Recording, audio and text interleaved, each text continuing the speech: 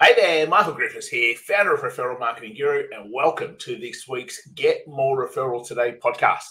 Can't wait to be able to share with you something special today. You don't just get to listen to me. And it's about a topic that I know that I would say the majority of service professionals have a problem with. You see, as humans, we are natural connectors. We're natural at being able to build friendships and live in tribes and get along with each other. So when it comes for asking for something, that sale, do you want to work with me? For whatever reason, we find that difficult. We find that a little bit awkward. And sometimes we go to sales scripts, and other times we say, oh, we could use this NLP language. And other times, well, maybe if I just follow this particular system, it'll work. And so often it doesn't, because what actually has to happen is about what you're about to learn. So I'm really excited to be able to bring on two people today who I met probably a couple of months ago. And straight away, I'm always a little bit wary about salespeople. Not because they're salespeople, but because most of the time they're very hunter focused. And there's nothing wrong with being a hunter, but you need to have a bit of that farmer in you at the same time. And what hit a chord straight away was just how authentic and, more importantly, how they actually want everyone to win. And when you put those things together, you're coming from a completely different place when you go about sales. And it's what I absolutely love straight away. So without further ado, I'm going to bring on who are now, I classify, two good friends, Oliver and David. They're coming from Canada over there. So even though it's morning here, they're at the end of their day. And I'm really excited to allow them and pretty much be able to pick their brains on your behalf. Because as always, this is about helping you grow your business and being able to make more impact with your clients than ever before. Oliver, David, welcome. You're in the midst of winter. You've probably got the heater on full ball, where we're at 41 degrees Celsius on the weekend, like 120 Fahrenheit. Rubbing it in our so face. Good to have you guys with us. Yeah, well, it's a blizzard out here right now. Yeah. All I see is white. Yeah. So good. So fill me in. How did you guys get into this? Why did you get into it? Give us a bit of a backstory to start with. So David, if I start with you, and then Oliver, you join in. Yeah, I love it. Amazing. Well, I'll give a little background for me. I've been in the world of business and sales for the last decade, and I've really been in a bunch of different industries, from marketing to consulting, but I've spent a lot of time inside of the coaching and expert space. And, Oliver and I have been friends now for about a decade. And, we had a feeling we'd end up working together at some point. We didn't know how. It all started because we partnered with a company called Kaboom Coaching. And it was with one of my good friends and mentors, Preston Smiles, and he was building a company. He needed support with building his sales team. And he had known me. He had known I've been in the space for a little bit. So he brought me on board, to which I eventually brought Oliver on board. And we were able to take that company to doing about $3.5 to $4 million that year. And we really were able to help them scale while building their sales team in a really authentic way. And if you know anything about coaches or consultants, or, most of them are very sensitive. And so the, old sales tactics, the manipulative approaches, that stuff just doesn't work.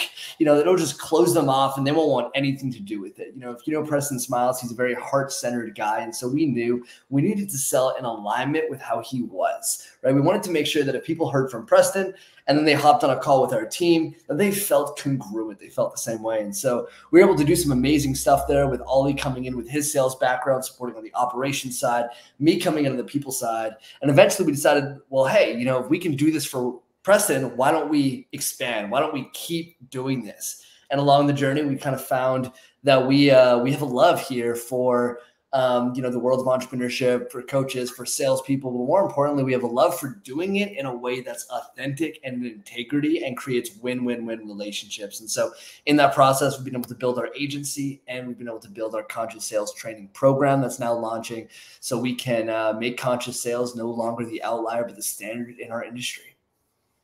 Yeah, love it. Oliver, jump in. Yeah, man. So to speak to just the story, I guess, or the history, is ultimately what I think is really cool is David and I, again, having such a deep level of experience and expertise in the sales of all kinds, online, in person, demos, products, luxury, commodity, like anything you can think of, it's been sold by either both of us or one of us. And I think where the magic really happened is that I discovered my zone of genius being more relative to operations and systems and automations and integrations and all these kinds of things. And David's was much more towards like the people development and the people like training and all this stuff, and just a master trainer, like just hands down, truly a master trainer. And so us coming together was this cool like yin yang situation that really blew up into being able to bring success to so many other coaching businesses and such. So I think that's ultimately like, I think one of the coolest takeaways from our story so far is, there's a lot of people that are afraid of getting into business with like friends or family or things like that. And truly, like, it's something to be careful of.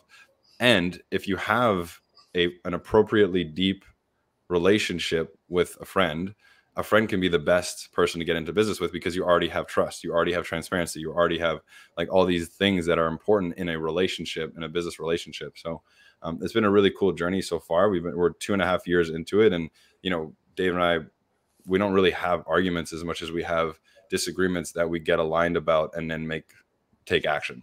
Right? Yeah, nice, love it. So let's go down this path to start with around sales. Because you're right, the majority of people that are providing some sort of service, sales is, they hate it. Whatever the reason, whatever the block.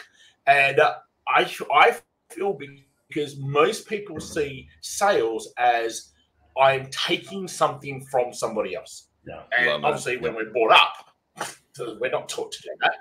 We're taught to share, or we're taught to be able to. So how do you see sales? What if I said, David, what's sales? What is it? How do you see it? Yeah, it's a great question, man. And you're right. It's unfortunate. I'll answer the question first, but we see sales as a method of, the term I use a lot is transformation. For me, sales is a tool of transformation, and it's a tool of helping someone get a result that they want in their life, which is ultimately really what it is. We buy things because we want a specific result. We buy things because we want to feel a certain way. We buy things because we want a certain experience.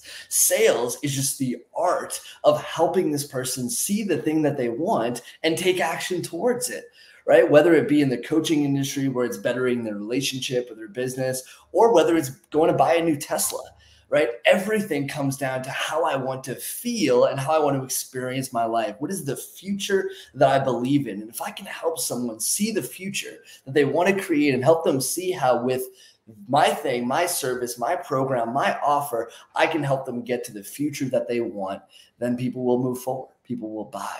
And I think it's unfortunate that so many salespeople, so much of the industry has created a bad rep around sales by trying to convince people to do something or buy something that they don't actually need or want, something that won't actually help them get to what they want. And so because of that, sales is a bad name, right? They think that if I get on a sales call with someone, this person's going to try to manipulate me, convince me to do something that I don't want to do.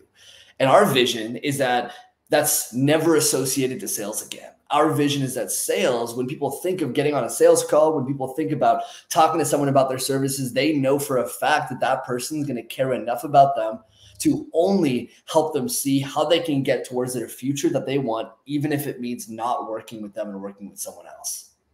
Yeah. Ollie, is there anything you want to add to that?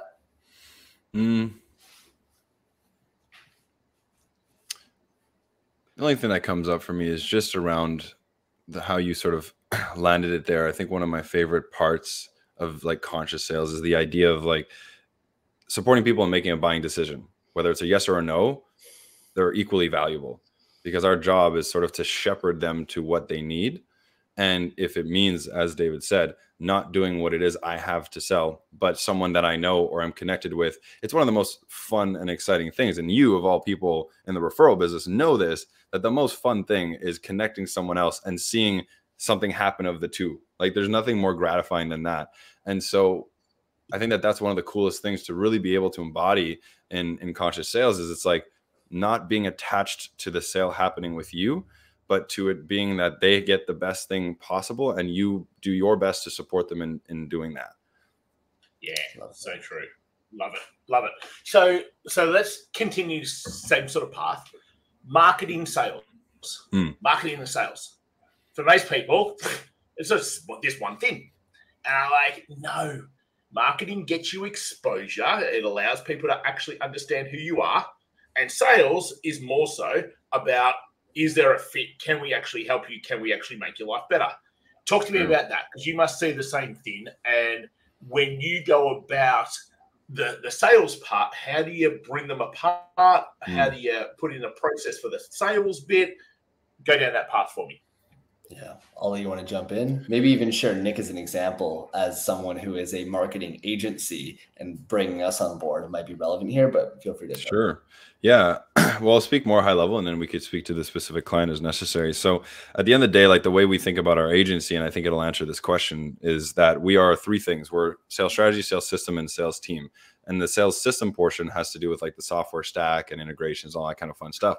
And we're very clear that the point at which we begin is the point of application, right? Where they become a clearly engaged lead. And so for those who know like $100 million leads, right? A lead is someone you can contact. An engaged lead is someone who you can contact, but has shown interest.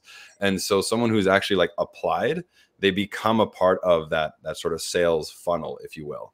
And so we're really clear about it being there, and it makes it easy because as soon as you have like crossed wires, and this is just like business operations in general, right? As soon as you're not very clear about these places, no one takes any ownership, right? If you have more than one owner, you have no owner. And so we are always extremely clear that it needs to be at that point. Now, depending on your service, your offer, your this, that, the other, you might not have an application per se, but it is important to us, it's like that point where they have very clearly said like, hey, I'm interested in buying. Then, like you said, Michael, it's like, great, well, let's make sure that you buying is in your best interest. Like that's ultimately what the salesperson is there for, right? Yeah, love it. Just what to add to that. Oh, go ahead. Yeah, go for it. I was just going to say, just to add to that, we had a client come to us recently who we onboarded who runs a marketing agency, and they're great at attracting leads. They're great at creating awareness. They're great at building initial relationships, but they hate the sales side of things. And so they ended up bringing us on board to handle that side of things because, they recognize like, hey, we can bring people through the door. We can create enough interest, but the process of getting them from interested to committed, they weren't that great at, right? They brought in a bunch of team members and they couldn't quite nail that down. And so we came in and now we're building a process in order to do that. But, someone who has this skill set of gaining attention it's a completely different skill set to gain attention as it is to guide someone to making a decision to better their life in some way and make a decision to actually move forward on your service or someone else's. And so, yeah, I look at those as very different skill sets. They need to be harmonized. They need to work together, right? We actually, in a lot of ways, call departments growth departments, which is contrary to sometimes separating it. But the reason we do that is we want marketing and sales to work together, but we need to recognize that they're two very different things. They're two very different skill sets. Yeah, nice. And I think the key there is that Oliver said for people who find it hard between the two is application. You need to have some way for someone to say, I am interested and ready to engage with you. And whether that's a form they fill in, whether that's something that they've got to do, unless you know who those people are, really, everyone just sits in the pool of maybe. Right. So I think that's a huge takeaway for people here is what do you do that allows somebody to actually tell you that they are interested and ready to engage with you? And they're the people who now start the sales process with you. Yeah. Okay. What are the mistakes? What are the mistakes you see all the time with people in making sales? Let's just say, let's take the top two, take one each. What's the biggest mistakes you see with people making in sales? David, start us off. I'll jump in. Funny enough, man, we We have a whole lead mag. We have a whole training on the 7 things that people do to sabotage their sales. And, it literally sounds like you just teed us up for this lead magnet for the record, which is hilarious. And you can give it to your audience for free for sure. But I know you didn't know that. But the main thing for me that I see over and over again is when the person who is selling spend way more time talking about their thing, talking about their service, talking about their offerings, and not nearly enough time asking the right questions to the person that they're speaking to and understanding what their deep bleeding neck problem is, what the cost is of them not taking action, what they're actually committed to doing about this situation, and what their goals and vision are. And far too many people go in and they just like throw their offer at people and hope that that person actually says, okay, cool, let's move forward. But the truth is most people aren't fully clear on their deepest challenges, on why they're not actually where they want to be, and on how they're going to get to where they want to be. And so we look at whether you're a coach, whether you're an expert on a sales call, you're an advisor, and you're there to deeply understand the person you're speaking with so you could advise them to make the right decision, so you can help them see the roadmap from where they are to where they want to be. But if you spend all your time talking about your offerings, talking about your services, you're not actually going to understand what the problem at play is here. And that person on the other side won't feel like you truly understand them. And if they don't feel like you don't fully understand them, they're not going to trust you. They're not going to feel safe. And they're not going to want to move forward with you regardless of what you offer them, regardless of how good the deal is or how many bells and whistles you have on your offer. People buy from people they feel understand them. And that is key. If you don't spend enough time understanding them, they're not going to want to buy from you. So that's the biggest thing that I notice. Love it. Yeah, I think I'll even just real quick, I'll answer separately, but I also want to piggyback on that as well. What's, I think, hilarious is we know, give or take, about 10% of people that actually get onto a sales call are already ready to buy. And so the salesperson can be an order taker in that circumstance. And so when, what kind of sucks is that entire businesses are built on that like 10%, which is wild, because they don't know how to do what David just said now. They'll just be like, all right, you're calling me, so here's the stuff, you know, take it or go. And that's the 10% close rate or less. And so that's what's great about our approach. We're able to achieve like 30, 40, 50, 60% close rates on some of our campaigns because we're taking the time to deepen the conversation and the relationship. So it's really, really cool. And then one other thing I want to speak to on what David said as well, real quick, is, you know, again, we're speaking to coaching and experts and all that stuff, but this applies to building a deck. Like, even if someone wants to build a deck, when they got on a call with someone or a contractor, that contractor has the opportunity to really understand, like, what is your vision, your dream? Like, what is it you're looking for? Like, you're looking to hang out with as many as 8 people on this deck? Are you looking to have like a nice view? Like, there's so much to understand about that deck. It's not like you just go, you're like, oh, I want a deck. Great. I'll show up and build you a deck. Like, really understand what it is they're looking to achieve and feel and have with this deck. Some people want just them and their husband because they're retired and they don't have many friends. Who knows? Others want to host entire parties. That's a completely different deck. And so it's really important to get into that depth. Now, specifically for your question earlier, one of the things I see very often, I mean, there's so many different things, but I like to talk about follow-up a lot.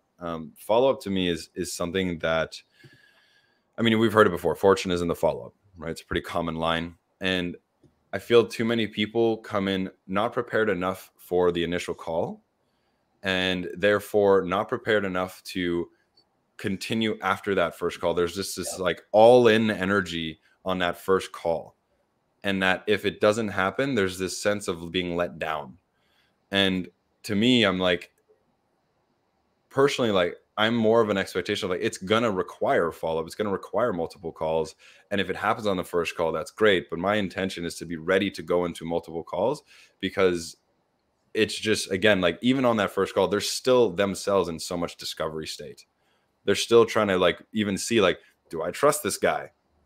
Right? And someone who's coming in with an intention to close on the first call, not usually very trustworthy energy. And so I think there's that like opportunity to just switch the intention of like, I'm not looking to close on this call. I'm looking to serve on this call. And if what that results in is a close on the first call, great. But maybe the best way to serve is to say, hey, you know what? Let's have a call with you and your wife next in 2 days. Let's put that in the calendar or something. So being really clear about that, and obviously that naturally means, hey, let's get dialed about what your follow-up process is, and we could talk about that all day. Yeah. That's Just to great. add to that real quick, it's like sales is a game of relationships, and most people, and it's kind of unfortunate, but I call it an epidemic of closers out there that are just preaching one call closes. And it's at a detriment to people. It's at a detriment to human beings because you're putting the sale above the human being.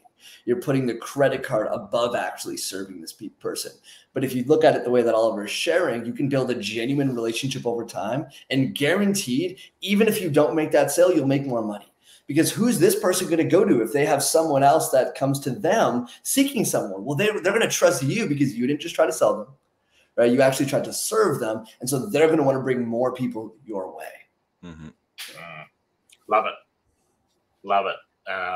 Which just aligns beautifully. But on the 10%, and we actually did something maybe only a week or two ago. Exactly right. And we've got this big, colorful diagram where the top of the triangle, 3% are buyer ready, and 7% are open to buying, and 60% are not thinking about buying or not thinking they even need it, but could change their mind. And then the final 30% are just not interested. And exactly what you guys are talking about. If you're not showing interest, if you're not following up, if you're not there to serve, you're never going to get that yellow 60% zone. You're only ever going to get the people who pretty much are buyer ready or open to buying. So I think it's a great kick up the backside for a lot of people to go, you know what? If you only ever get to focus on that top green zone, your business ain't going to be very good because you've already limited yourself to the number of people that you could actually help. So love it. So that lead magnet, for people listening, we're not going to keep it. Of course, we're going to put it in the description below. So make sure you click on it. Make sure you get those 7 mistakes and really start improving yourself. So let's flip it. We've got the mistakes. What's one thing that someone could do? Let's say they've got themselves, they're not quite ready to be able to scale it or to be able to bring in a team. But what's something that they could do that would sort of help them over the next sort of 30, 60 days and for them to realize, you know what, I'm actually okay at this. What could that be? David, go for it. I can see your mind ticking over and you're like, which one out of the 10 should I pick? So your question is, what is one thing that someone who is taking their own sales calls can do to improve their process and improve their close rate immediately? Is that right? Yeah. Cool. I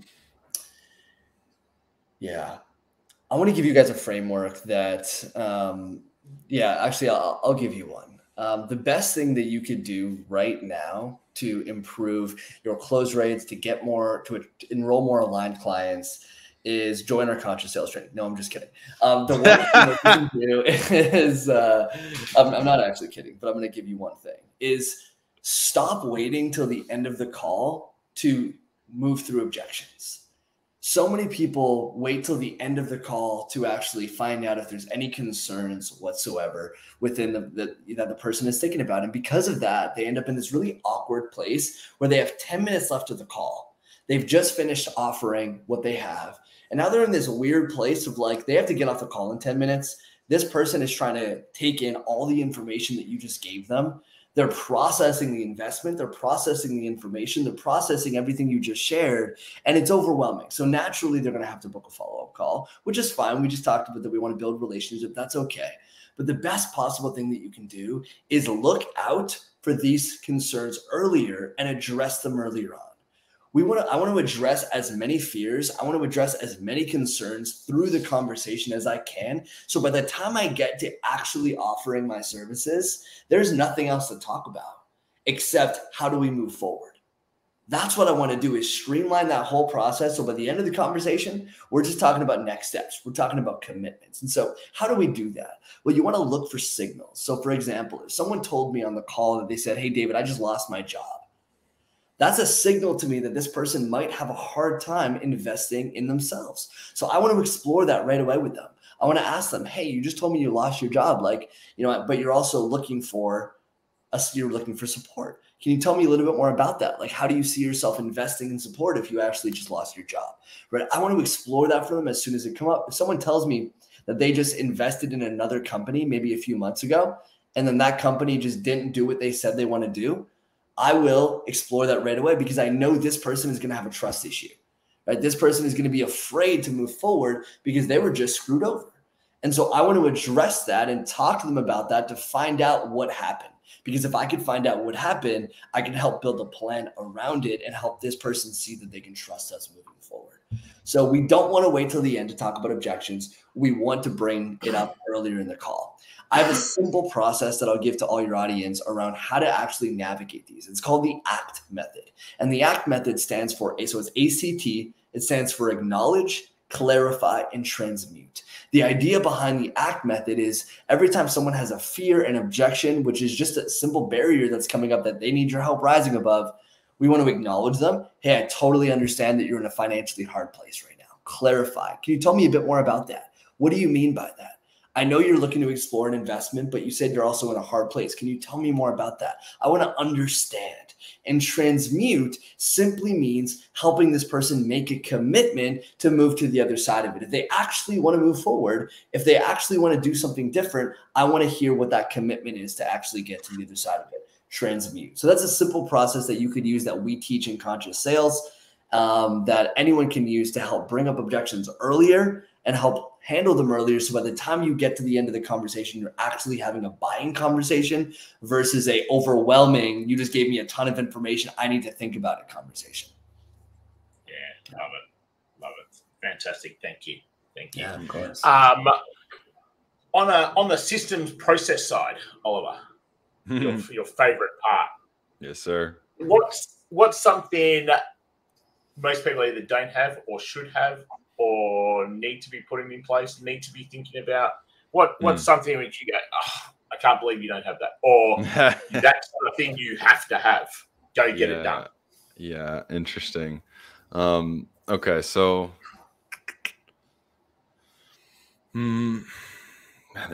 so we'll start with like an obvious one, and then maybe address a couple other ones. There's actually still a lot of people who don't understand, who know softwares like Zapier or Zapier, depending on how you want to call it. Surprisingly, still don't. So in case you don't know what Zapier is, just going to quickly see this. It's a very easy to use platform that allows you to connect other softwares together and create automations. What's really cool is that they've recently released an AI with it, right? AI is everything now, but it's really cool. You can literally tell it, hey, I'm looking to have it that when a JotForm application comes through, it, populates a Google Sheet and updates my HubSpot or something. So, and then the Zapier will actually create a template version of that through AI. So it's gotten easier than ever to create automations right now using their Zapier AI. It's really cool. So that's an important tidbit. The next thing is that I'd say is like, it's kind of more just related to people when I think about it. It's as you're growing a business, the biggest mistake that can be made is letting it be too personality driven. And we learned this a lot from our own mentor, Alex Sharfin, and we apply it a lot ourselves, which is basically like personality driven versus process driven. It's like, does the whole business come to a halt if you're sick? Right. And if so, it means it's personality driven. Process driven means you could get sick and everything still continues. And so you need to be asking yourself like, well, if I did get sick, what are the things that would stop or halt as a result of me being sick? Great. Now I need to procedurize those things so that when that happens, because not if that happens, it will happen, especially if you have kids or something, like shit's going to happen. You need to get those processes put in place. And so it's around documentations, SOPs, all those kinds of things are just so needed. And again, the filter for it, and I kind of already just said it, but it's like, if I were to disappear today, could someone take up what I was doing tomorrow? If the answer is not a very clear yes, you have a problem. You have a liability, you have a risk. And that needs to be true for every single person on your team. Love it. Love it. And so true. And I reckon the majority of people would say, yes, I have a problem. It would just stop. So true. Just as we bring this towards an end, tell us a bit about the sales conscious program, the that you've just been able to launch. I think that's a great starting point for so many people who are hesitant around sales or are wanting to do sales more authentically. And I'm not going to go more better, but in the end, if you're more confident in the way that you sell because you have a process to follow, you have a structure, a framework to be able to follow, it gives you more confidence. And sales is so much just about confidence.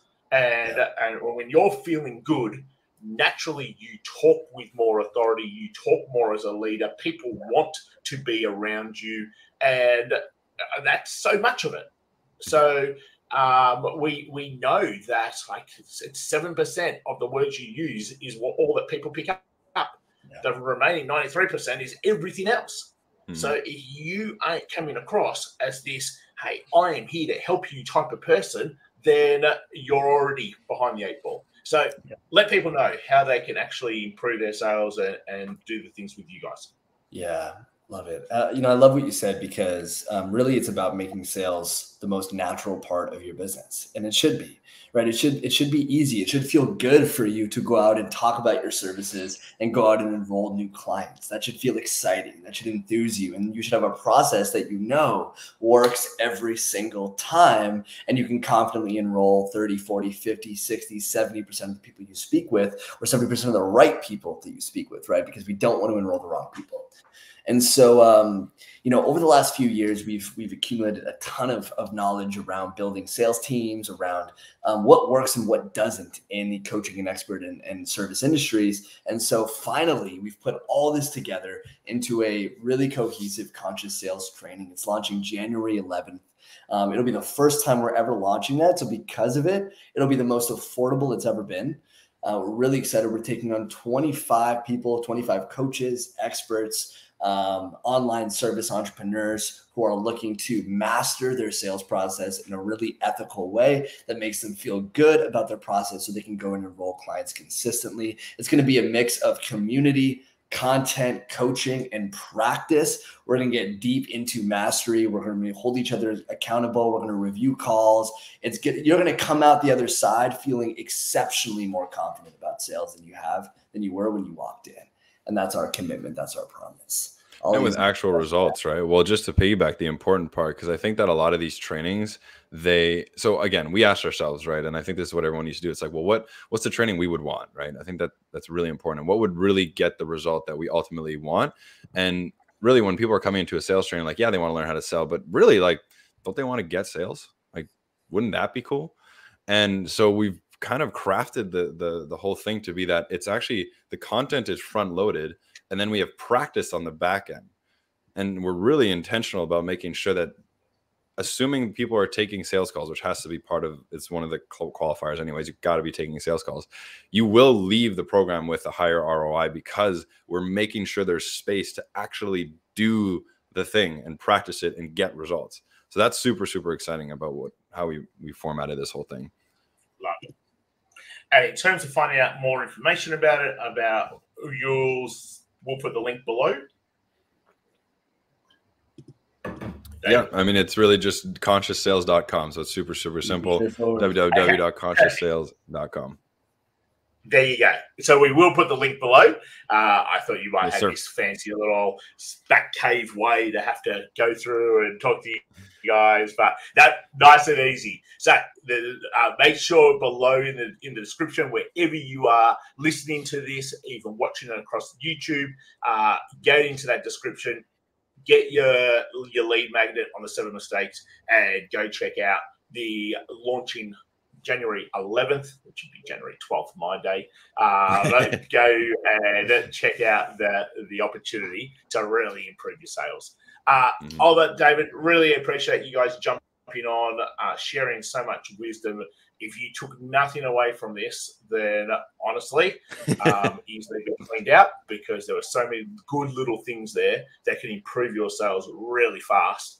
And if you're not in the business of relationships and finding out how you can actually help people, sales is much harder than what it needs to be. So even if that's the only thing you took out of it, you're already going to be so far forward compared to how most people do their sales. So Guys, really appreciate you jumping on and joining us.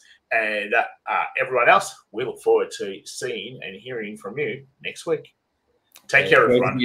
Thank you so much. Thank you.